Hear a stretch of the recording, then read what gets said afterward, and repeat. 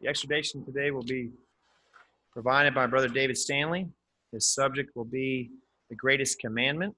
And in preparation of his remarks, he's asked that we read Matthew chapter 5, starting at verse 1.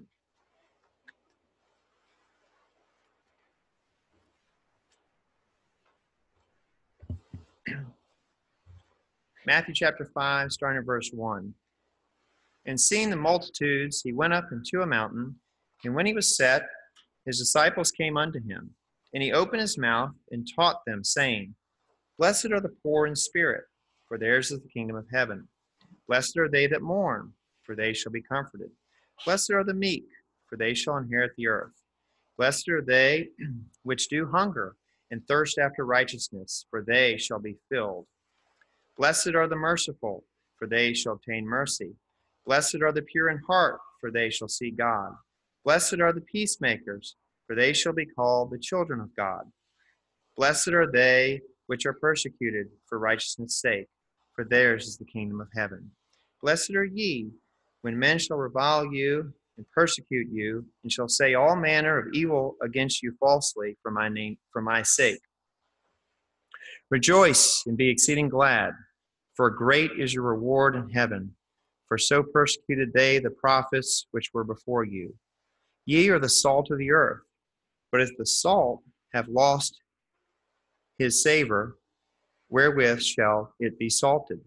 It is thenceforth good for nothing, but to be cast out and to be trodden under the foot of men. Ye are the light of the world. A city that is set on an hill cannot be hid.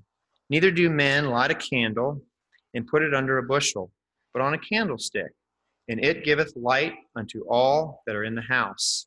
Let your light so shine before men that they may see your good works and glorify your Father which is in heaven. Think not that I am come to destroy the law or the prophets. I am not come to destroy, but to fulfill. For verily I say unto you, till heaven and earth pass, one jot or one tittle shall in no wise pass from the law till all be fulfilled. Whosoever therefore shall break one of these least commandments and shall teach men so, he shall be called the least in the kingdom of heaven. But whosoever shall do and teach them, the same shall be called great in the kingdom of heaven. For I say unto you, that except your righteousness shall exceed the righteousness of the scribes and Pharisees, ye shall in no case enter into the kingdom of heaven. So let us turn our attention now to Brother David, and his remarks titled The Greatest Commandment.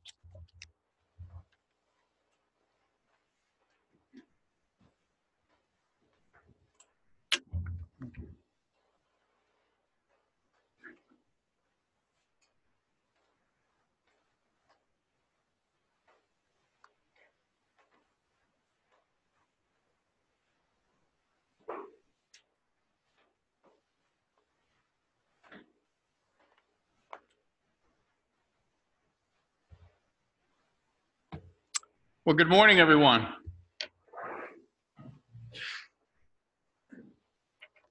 Hope y'all weren't concerned we're going to read the entirety of chapter 5.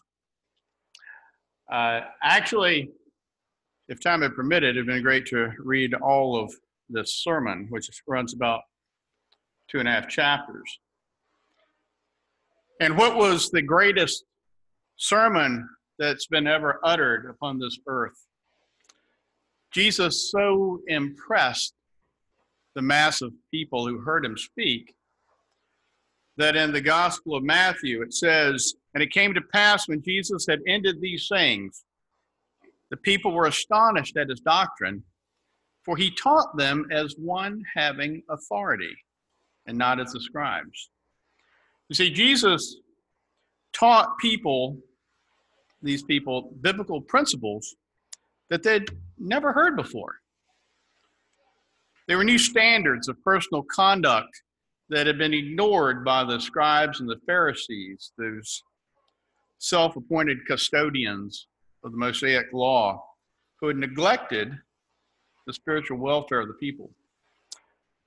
And then Jesus pointedly reminds them, saying, Woe unto you, scribes and Pharisees, Hypocrites, for you pay the tithe of mint and anise and cumin, and have omitted the weightier matters of the law, judgment, mercy, and faith.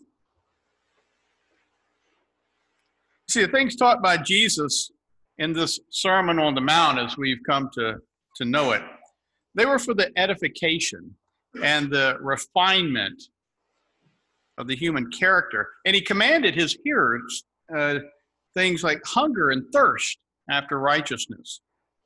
Love your enemies. Do good to them that hate you. Be peacemakers. They were to judge not, lest they be judged. They were not to exact an eye for an eye and a tooth for a tooth in retaliation, but were to love thy neighbor as thyself. And they were to be merciful and forgiving and gentle and prayerful. They would be pure of heart and always aiming to do God's will in their daily lives. And so throughout his 3.5-year ministry, his message was focused on preparing the people for the coming kingdom of God.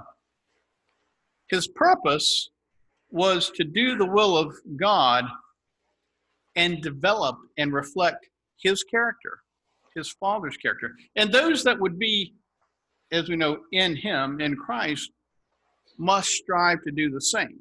So this was the teaching that Jesus was bringing to the people, his focus. And when we come to the 22nd chapter of Matthew, we come across this very well-known account where Jesus is rebuking the Sadducees.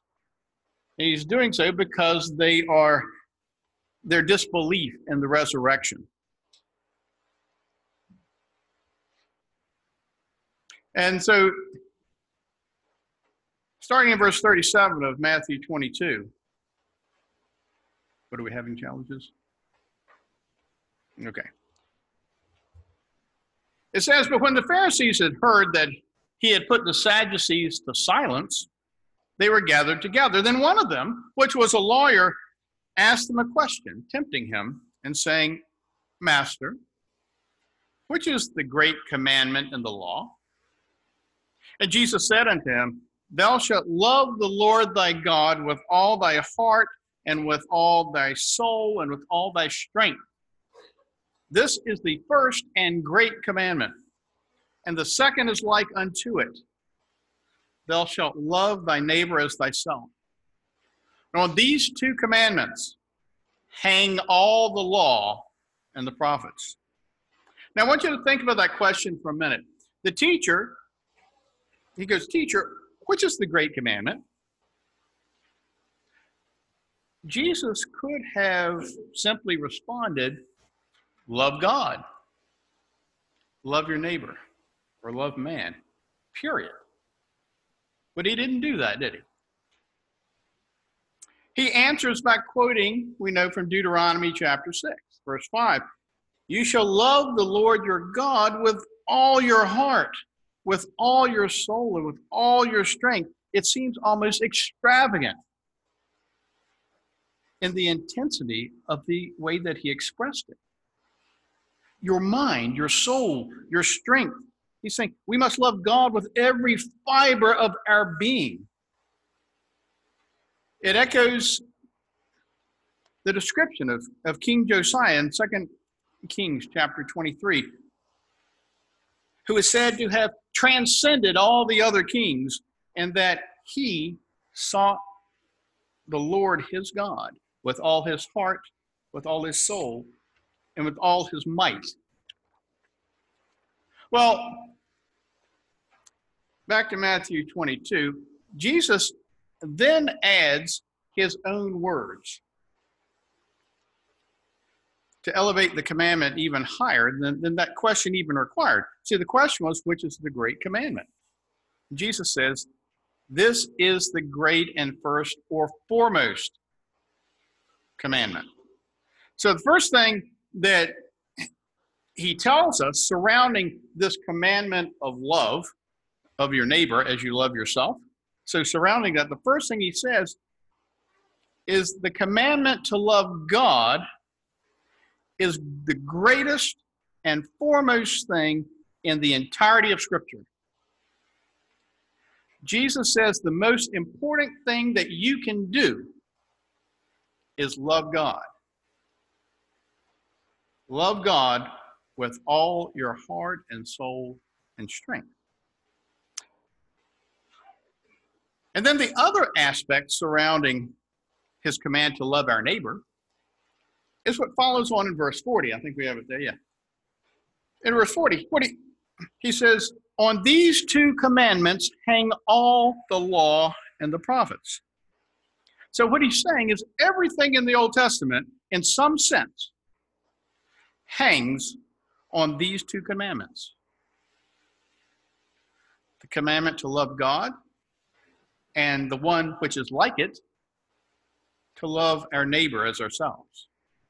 I want you to kind of think about Ephesians chapter 6, the full armor of God.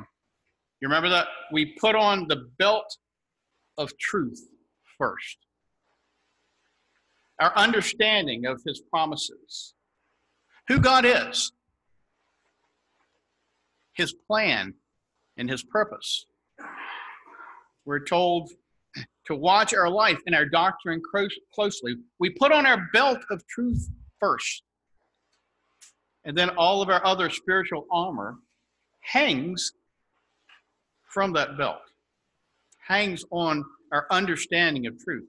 And on these two commandments, Jesus says, hang the teachings of the law and the words of the prophets. Just think about the awesome responsibility surrounding this command to love our neighbor. You know, if we're honest, we have to admit that it presents us with an ideal that's kind of hard to attain, isn't it? Now, if you think about it, we might reach a certain level of love for some individuals, like our spouse, for instance, or our children. But consistently love our neighbors as ourselves, that's challenging. It's challenging for me. A couple of weekends ago, I witnessed the full spectrum of mankind's response towards his neighbor. Brother Casey and I were in Chicago for the Meal a Day directors meeting. And it was interesting. I was sitting back, listening to the projects that are underway, all the projects to help these underprivileged communities, to help the disadvantaged kids in many cases. And just the passion that these people had. Not just the ones on Meal a Day board, but those that are out in the field, the passion, the love to help people, it was just inspiring. The next day, Connie, Mariah, and I, we visited the Holocaust Museum in Washington. I purposely only include this one picture because the images and the details of the cruelty are just hard to grasp. Love thy neighbor? The full spectrum of mankind's response to his neighbor. Living according to the Spirit on the one hand, according to the flesh. We are commanded to love our neighbor as ourselves, it's almost overwhelming. And I say that because when I read the commandment, it seems to demand that I almost tear my skin off my body and wrap it around another person so that I feel like I am that other person. And all the longings that I have for my own safety, my own health, and my success, my happiness, I now feel for that other person, as though he or she were me. Think about that. I mean, it's to me, it's absolutely staggering when I think about it, because if this is what it means, and I believe it is, then something unbelievably powerful and earth-shaking and reconstructing and overturning is going to have to happen within each one of us. Something that's way beyond the self-preserving, self-enhancing, self-exalting, self-esteeming, all the selves that we have. These human beings like me is more than I can do or we can do on our own. It's a transformation. So before we take up that command and try to apply it to ourselves, however, we need to make sure that we fully understand what Jesus is trying to convey. So let's start on looking at verse 40. It says, on these two commands depend the whole law and the prophets. Well, first of all, he didn't have to say this. The Pharisee didn't ask it. Jesus went beyond what had been asked, and he said more. He wanted to impress upon those that were in his audience and to us the importance and the relationship of these two commandments as much as he possibly could. He said that the commandment to love God is great and foremost, above all else. He said the commandment to love your neighbor as you love yourself is like it. But he doesn't stop there. He says on these two commandments depend the whole law and the prophets. Now, what does that mean? Well, let's compare what Jesus says here with what he says back in Matthew chapter 7. And then we'll see what Paul says about it in Romans 13 in a minute. So going back to the Sermon on the Mount in Matthew 7, we're at verse 12. This is what I was taught as a kid as the golden rule. I think we all understand what the golden rule is. Do unto others as you would have them do unto you. And I think it's a really good commentary on the command to love your neighbor as you love yourself. Now, in this part of the discourse, Jesus has just said that God will give us good things if we ask and seek and knock. Why? Because he's a loving Father. And then he follows in verse 12, therefore, whatever you want people to do to you, do also to them. For this is the law and the prophets. Now, I'm sure you noticed, but you see that Jesus refers again to the law and the prophets like he did in Matthew 22. He says, if you do to others what you would have them do to you, this is the law and the prophets. Do you also notice that the first commandment is not mentioned? Loving God with all your heart is not mentioned here. Treating others the way we would like to be treated, he says, is the law and the prophets. Now, we obviously have to be really careful here not to take this and say, well, Jesus was, mainly a profound teacher of human ethics, and that what he taught really isn't dependent on our relationship with God.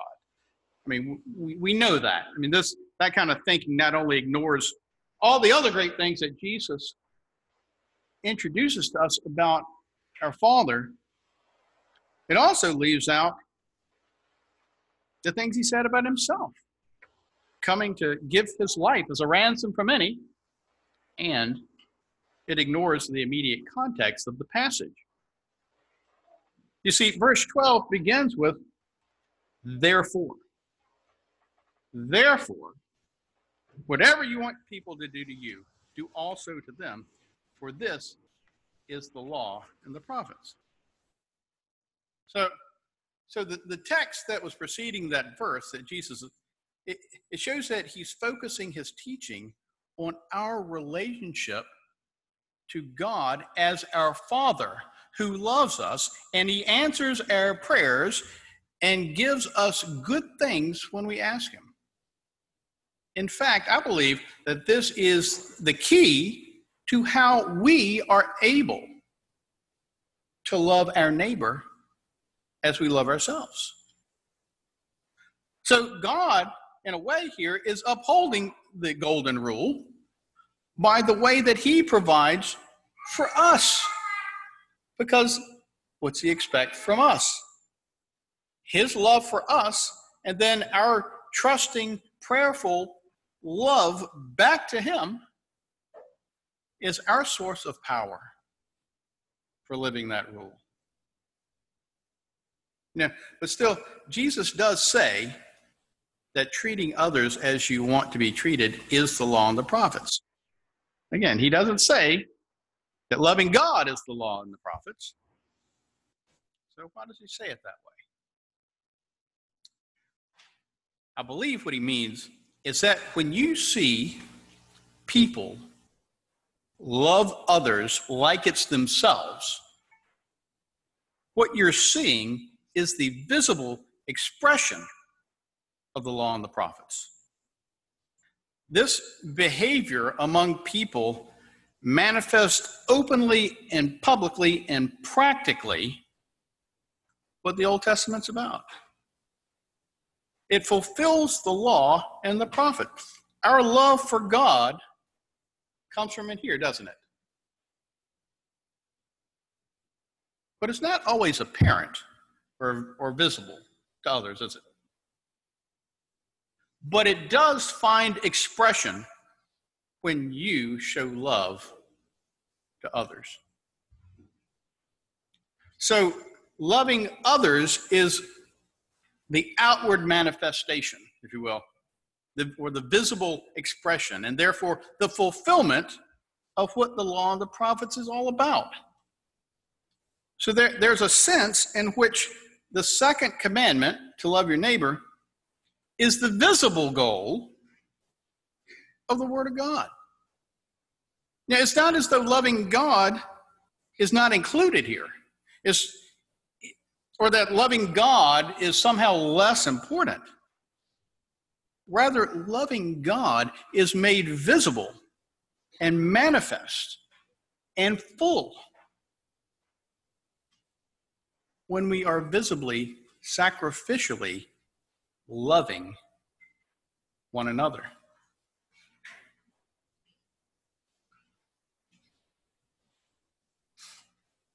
So loving others is the outward manifestation. So I think that's why the second commandment stands by itself when Jesus is talking about it, when he says that love fulfills the law. I mean, if you think about it, think about the 10 Commandments. And we likely know this, but we see that the first 4 are rules that are more connected with our love for God, right? And the last 6 are more directly related to our duty to our fellow man or our neighbor. Would you ever think about it this way? All 10 of them are covered by the first commandment to love God with all your heart, soul, and strength? You see, while it's possible for us to neglect God without having any real harm to our neighbor, we can't neglect our neighbor without offending God. And the way we know that, our love for God is tested all the time. And it's important that we remember this passage from 1 John chapter 4, where he says, if someone says, I love God and hates his brother, he is a liar. Pretty strong. For he who does not love his brother, whom he has seen, how can he love God whom he has not seen? And this commandment we have from him, that he who loves God must love his brother also. Let's look at one other text that points us in the same direction. It's in Romans 13, starting in chapter 8. Paul adds, let no debt remain outstanding. And focus on that word debt, because it's very powerful. We all understand debt, right? Let no debt remain outstanding except the continuing debt to love one another. For whoever loves others has fulfilled the law. The commandments, you shall not commit adultery, you shall not murder, you shall not steal, you shall not covet, and whatever other command there may be, are summed up in this one command. Love your neighbor as yourself. Love does no harm to a neighbor. Therefore, love is the fulfillment of the law. Did you notice that 2 times Paul says that the command to love our neighbor is the fulfillment of the law? This is what Jesus meant when he said that treating others as you would like to be treated is the law and the prophets. And here Paul doesn't say that the law is fulfilled in loving God and loving neighbors. He says it's if you love your neighbor, you fill up the law. Again, loving our neighbor as we love ourselves is the visible expression, the practical completion and the fulfillment of what the Old Testament was trying to teach us, including love for God. Love for God, our love for God comes to visible expression when we love each other. Or another way of saying it, our love for God finds fulfillment when we love others. And we know Paul saw this practical love as utterly dependent on our relationship to our Father. In Romans 8, he says, for what the law could not do, weak as it was through the flesh, God did, sending his own Son in the likeness of sinful flesh as an offering for sin. He condemned sin in the flesh in order that the requirement of the law might be fulfilled in us. And he describes us, those who do not walk according to the flesh, meaning relying on ourselves, but according to the Spirit, our full reliance, our submission to God. So in other words, fulfilling the law, loving our neighbors as we love ourselves, is not something that we can do in a vacuum. We can't do it on our own. We can only do it on a complete reliance on our Heavenly Father. So, kind of tying it up, when Jesus and Paul both echo the same sentiment, pretty much, that loving our neighbor as we love ourselves is the fulfillment of the law and the prophets, they're not excluding our love for God and his love for us.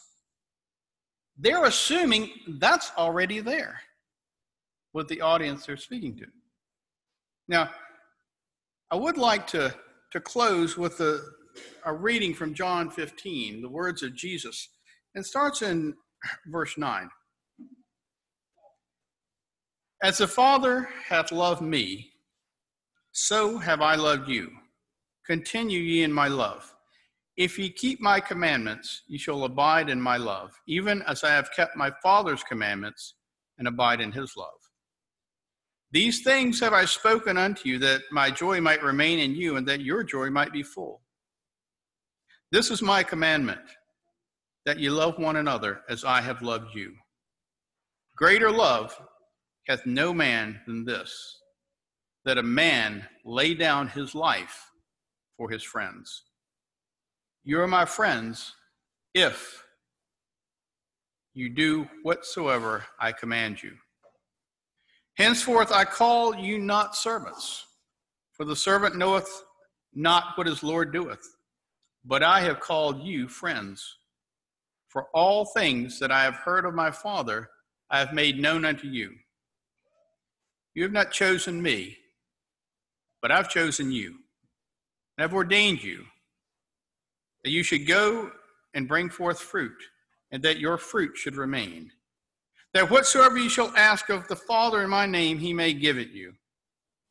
These things I command you, that ye love one another. Thank you.